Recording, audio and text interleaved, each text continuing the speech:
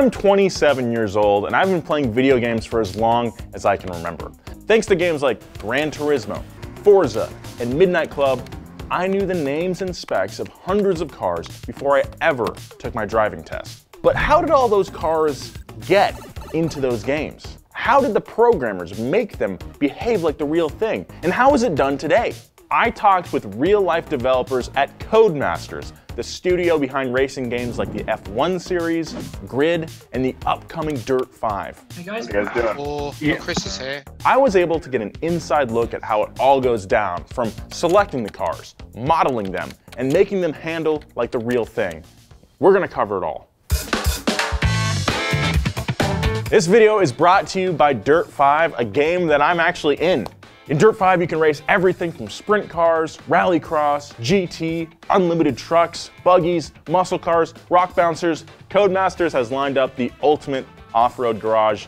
I'm so stoked to try all of them out. There's a career mode with James and I. There's online and 4-player couch multiplayer. You can play it with your buddies. And there's a new track editor mode. I think I've owned almost every Dirt game, and I can't wait to play this one with you guys. The game launches on November 6th for Xbox One, PlayStation 4, and PC, with Amplified Edition early access beginning on November 3rd. With Amplified Edition, you get 3 cars unlocked from the get-go, you get XP and currency boosts, a bunch of other rewards, plus access to every single post-launch edition to Dirt 5, which is great. Not only that, but if you buy Dirt 5 on your current gen console, like the PS4 and the Xbox One, you get a free upgrade to the next gen version later this year, which is really awesome. I want to thank Dirt 5 and the fine people at Codemasters for making this episode possible and telling me how to build a car in a racing game. Let's get into it. The first consideration a studio needs to make is an obvious one. What kind of game are they making? If they're going for a niche discipline like Kuno's Simulazioni did with Assetto Corsa Competizione, then they only selected current GT3 and GT4 cars. If your studio is calling your game Midnight Club 3 Dub Edition, you better make sure every car in it can be pimped out with huge wheels, underglow, and wild graphics. In Dirt 5's case, Codemasters wanted a wide variety of off-road vehicles, new and old, to appeal to a global audience. I asked them if there's any sort of distinction in the selection process when it came to super serious sim titles versus more laid-back arcade racers, but it sounds like that doesn't really play a role. For me, I like playing racing games, and you know, if a sim or an arcade game has those kind of prestige brands, whether that's Porsche or one of the others, I want to drive those cars, whether it's arcade and sim. The cool factor plays a big role as well. Went through each car properly and kind of picked them based on different things, coolness, value mainly, and how much fun they would be to drive, right? And if you would really want to own one, then that's something that makes a big difference to having it in our game, I think. That makes sense. No one wants to drive a boring car. So with the preliminary conceptual stuff out of the way, what is the real first step in getting a car into a video game? Well, it usually starts with the vehicle artists. These are the people inside the studio who model and render all the cars in the game. We'll talk about that process later. At Codemasters, the vehicle artists work in tandem with the handling designers to make a list of the cars they want for the game. This list is then sent out to the rest of the studio for feedback. It's like a big company brainstorm to weed out the weaker picks and to pitch new ones. A new list is drafted with all the feedback included. But just because a company feels good about their list doesn't mean that they can start modeling the cars right away. They have to go through the very important step of licensing. A game studio has to buy a license to recreate someone else's design.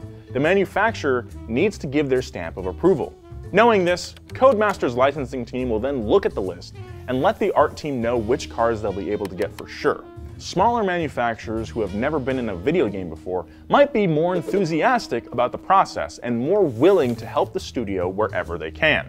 I mean, yeah, your car is going into a video game. That's a pretty big deal. Just think about how many little cars became huge fan favorites because of video games. The Ariel Atom, the little red Suzuki Escudo from Gran Turismo, or all the roof cars that made it into video games because Porsche had an exclusive deal with Electronic Arts. It's pretty standard that no manufacturer allows heavy virtual cabin damage. No company wants to be seen as unsafe, but some companies will go further by limiting which liveries and sponsors can be used on their cars because they might not want to be associated with certain brands. Some companies will go even further, limiting which colors can be used on their car as well. We had a manufacturer come back to us recently, and they specifically requested us to remove a pink color from the livery editor that we have in Dirt 5 because this manufacturer didn't want that color on their car. And that we then have to determine, do we remove that for all vehicles,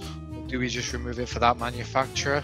I have to imagine that there's probably a legitimate legal reason for a manufacturer not wanting to be painted pink, but it's still pretty funny. So after the licensing team gives the go-ahead for the list of cars the vehicle art team wants, the hands-on work begins. It's now time to get the cars into the game. Back in the 90s, this was a fairly arduous process. A lot of studios would head out to car shows with a camera, a few rolls of film, and a master list of cars they wanted. If they found one of the cars they needed, they'd shoot up to 5 rolls of film, getting every angle and detail they could think of.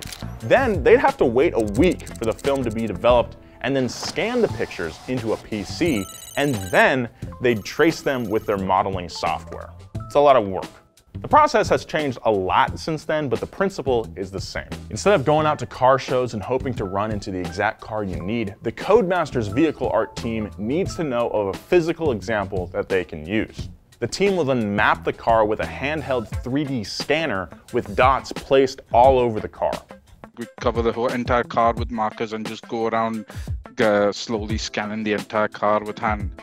And then once it goes in the computer, then the software will work out everything based on where the dots overlap and stuff, and it'll generate the model.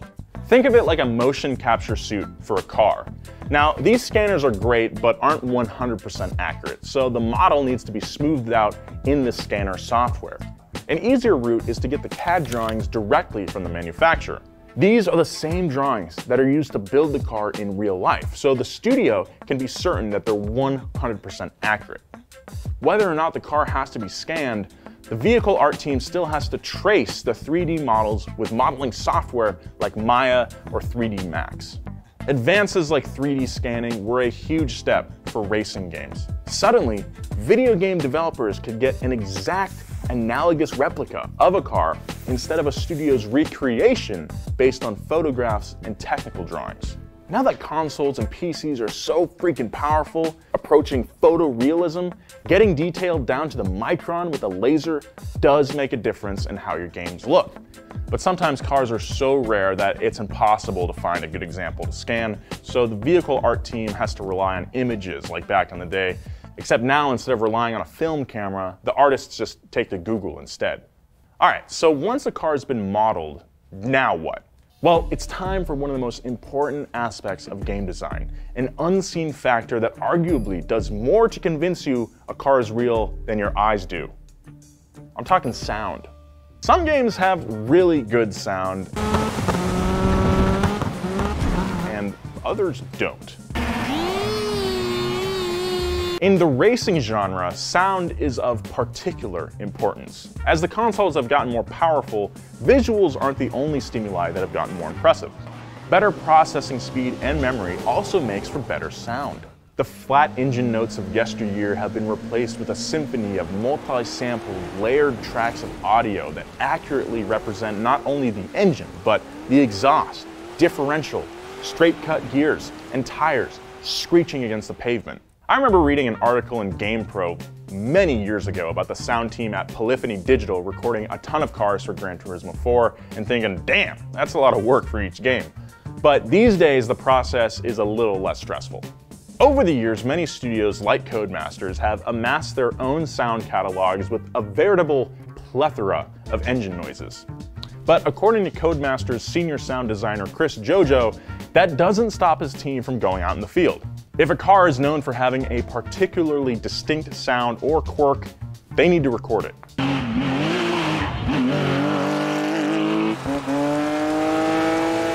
Chris will place multiple microphones around the car, inside and out, usually in the engine bay and near the exhaust.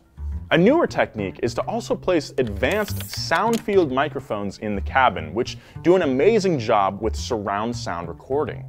Adding these mics to the cabin will give the player enhanced sound when playing from the cockpit view. If you're a purist like me, dude, you gotta be in there. You gotta see that wheel turning. You gotta see the dashboard. That's the only way I can accurately get in the zone. Get in the zone.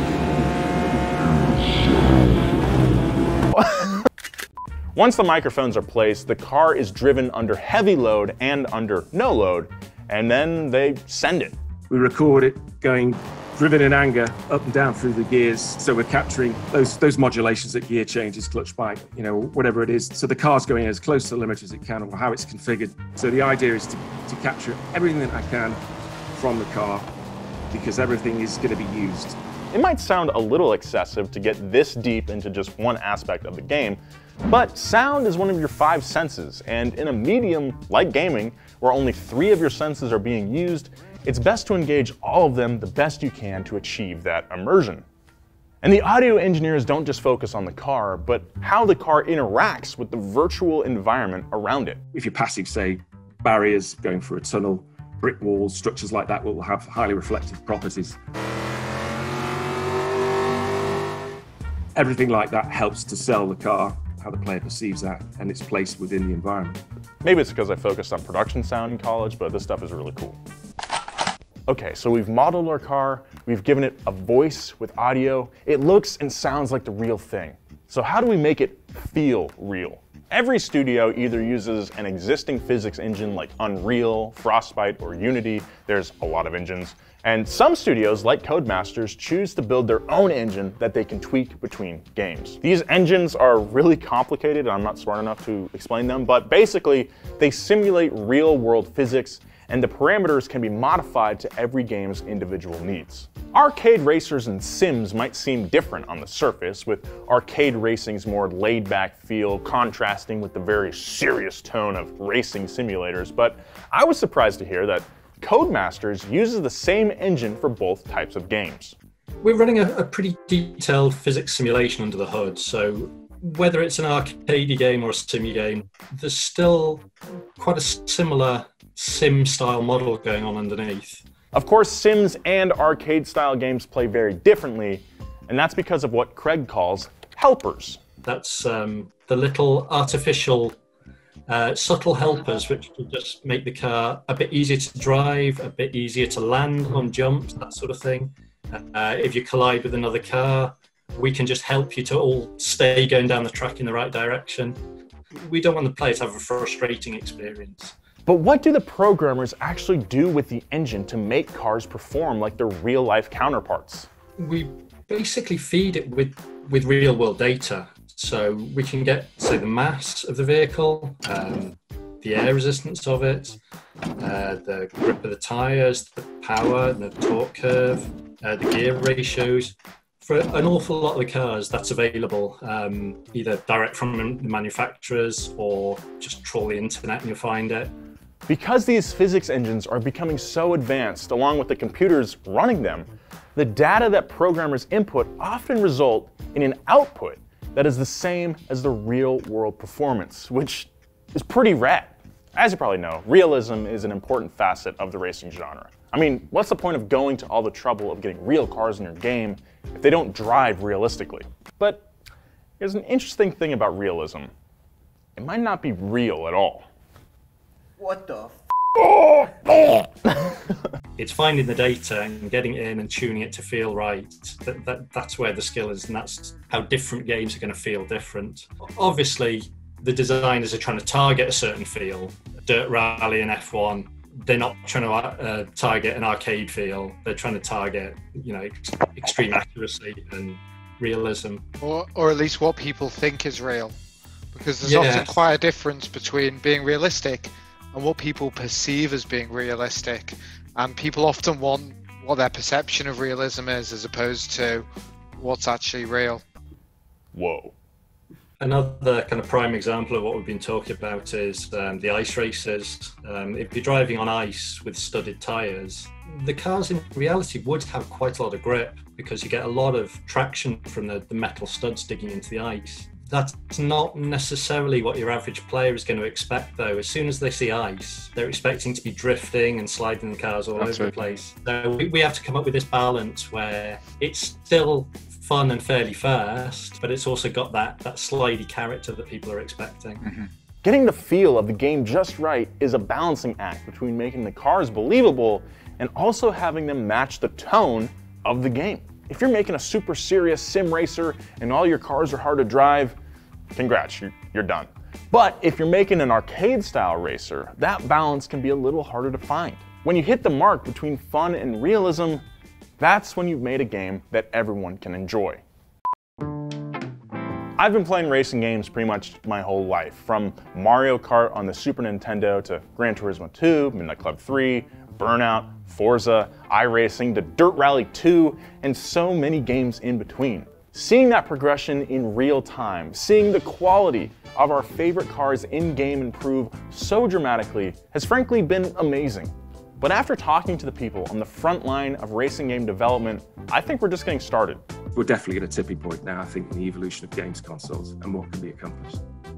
Again, I want to thank everyone at Codemasters, Robert, Amrish, Craig, and Chris. They're all great lads, and I learned a lot. Please consider picking up Dirt 5. I'm in the game, James is in the game, and I'm really proud of the work we did. I seriously cannot wait to play this thing with you guys. It's gonna be amazing. Be kind, I'll see you next time.